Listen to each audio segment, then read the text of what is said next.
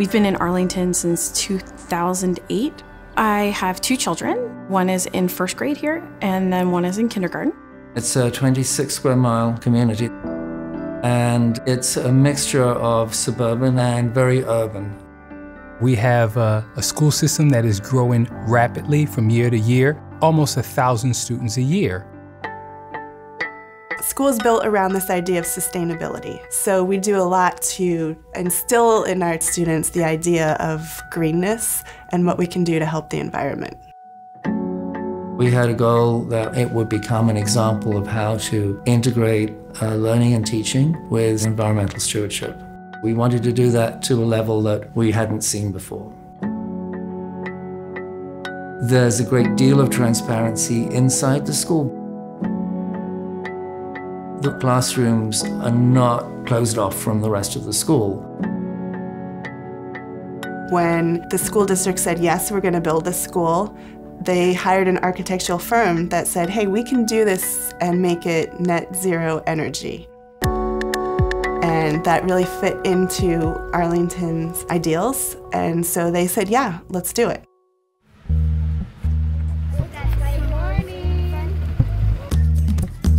A zero energy school is a school that during the course of a calendar year will produce at least as much energy as it consumes. We've got about $100,000 a year in cost avoidance, so we have saved a great deal. Our task when we set out to do this, the school system, the architects, and the educators, was to really push the boundaries and set a new standard and demonstrate what can truly be achieved on a public school budget. When we talk about being environmentally friendly and forward-thinking, we are building buildings for our students of the future, not of the past. People didn't believe it. They didn't think this could really happen. But here we are, and now we're finding it's really net positive. I think part of the job of a good architect is to be a bit of a provocateur. Net zero was a really great framework for doing that. Once we got agreement on it, we had to look at everything from how food was prepared to how the IT system worked to how the building was scheduled and say, how can we make little tweaks to save a little bit of energy? The really important thing is the need for the design team to be integrated. They put together a team that was experienced and could do this for us.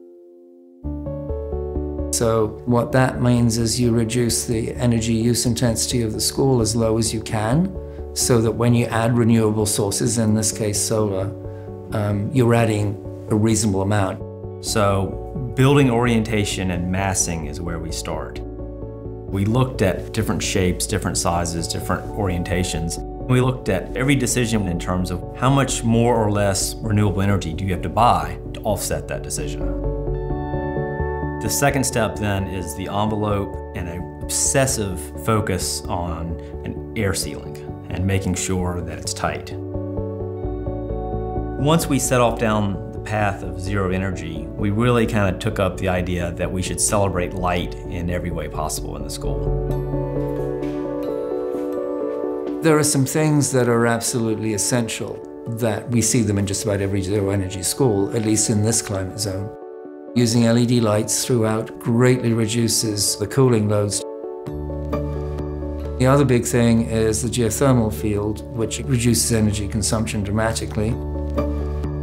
So geothermal systems are fairly common, but instead of going to a large central unit, it's a distributed system. So there's all these small, almost residential sized units throughout the building. So we can really turn this building on and off to a very fine degree.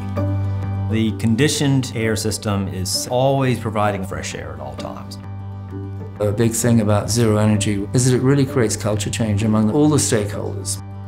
It really does focus the whole school community on sustainability in a way that I just was not prepared for.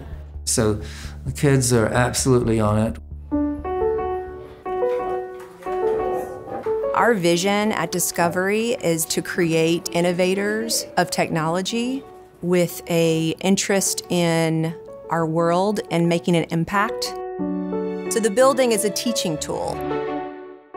We learned about, how solar panels work and how much energy they produce. In art class, we made sculptures out of recycled materials. We were helping the ecosystem by recycling these water bottles, and we were providing decoration for our school. We did a project that taught the first graders how to recycle. What goes where and why this really matters. Can you please do this? And then they listened. I didn't realize you needed that many solar panels to power this school. It makes you realize how much energy you actually use.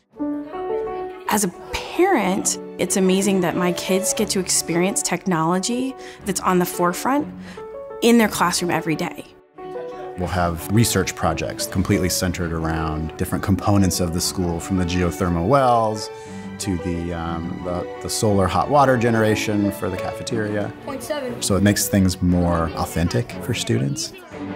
We did a project on the energy dashboard. We were looking at how to save more energy in the school because we had some pretty good ideas. Let's switch over and maybe look at the month. This is an opportunity for us to talk about science, technology, engineering, math, arts. So if you look at the top, and tie them into a commitment to build buildings and follow philosophies that are environmentally sustainable over a long period of time. The nature of this building and the concept of net zero, what better place than a school? Because you're so impactful anyway, you're educating students, that's the most important thing. The life cycle costs of a zero energy school are a great deal less than others. They're reducing the fixed costs of the school district. They're also controlling energy costs because we're generating the energy. It's not subject to cost increases. And that appeals to school boards because it's fiscal responsibility. If you're looking at the big picture, your ongoing expenses, which come out of property taxes, they're there forever. Zero energy allows us to leverage that one-time debt event and translate it into savings that go on and on and on. Long term, the return on investment is what we're looking to capture. This underlines our commitment to making the planet sustainable for our young people in school today and their children after them. The amount of savings this school saw in the first year is the salary for 2 teachers. Now, that's a big deal.